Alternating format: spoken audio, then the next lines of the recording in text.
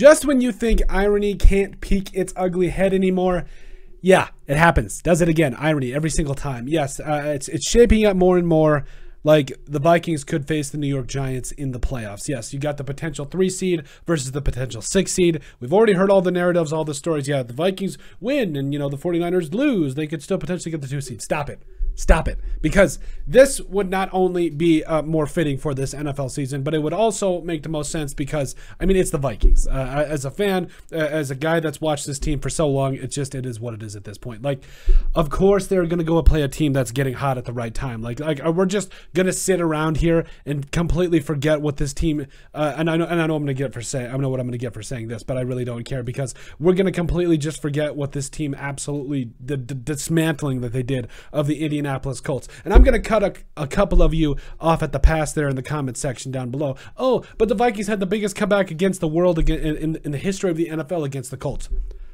I don't care. In fact, I would actually say that the way that the Giants handled the Colts makes me more worried about them because it wasn't the fact that they went in there and absolutely did their thing, got the 38-10 win and just completely dismantled them.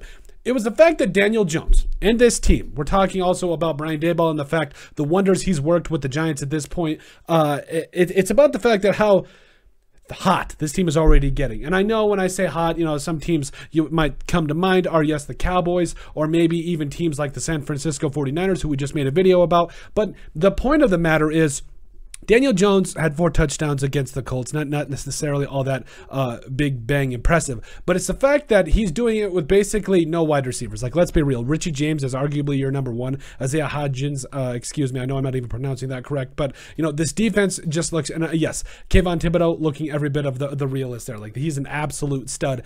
This defense has taken a major step forward this year, and it's, of course, the Vikings could potentially play the Giants in the playoffs. And yes, I know it could potentially be at US Bank Stadium, but I don't care. Because the Giants are now in a position where they look better than the Vikings right now. Like, let's call a spade right now. And I know that the Vikings, yes, they got a little bit, I would say, complacent in a way, like, oh, we could always come back against these teams. I dare you to try that against the Giants again. Like, and again, it's not because the Giants, strike fear into all of their opponents, but it's the fact that this team it's doing what the Vikings are not right now. They are hot at the right time. They have blown teams out. They have confidently taking care of teams during the NFL season, something that the Vikings have done since week 1 against the Green Bay Packers, excuse me. But overall, if you are a Vikings fan, if you're a Giants fan, this is going to be interesting, all that, but I'm not putting my chips down on the Vikings because this team, it's just never pretty. It really is never pretty. And I think that the Giants, are really a team that is putting a lot of things together. And by the way, a very short amount of time. Like, it really wasn't that long ago that this team, and really the NFC East, was the laughing stock of the NFL. How much a difference a year makes, huh? Yeah. So the Giants are a legitimate team. They've got a good defense. They have a formula that can win on offense, and I'm scared. Like, I really think this team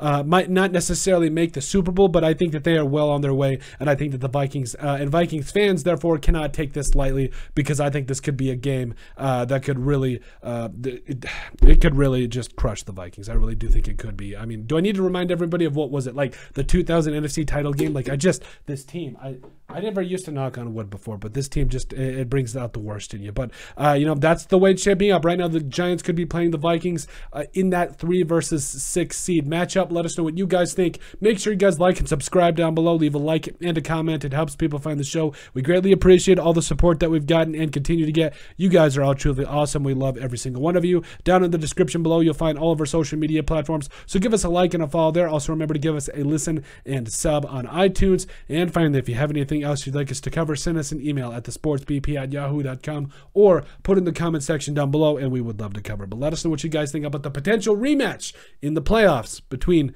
the New York Giants and the Minnesota Vikings.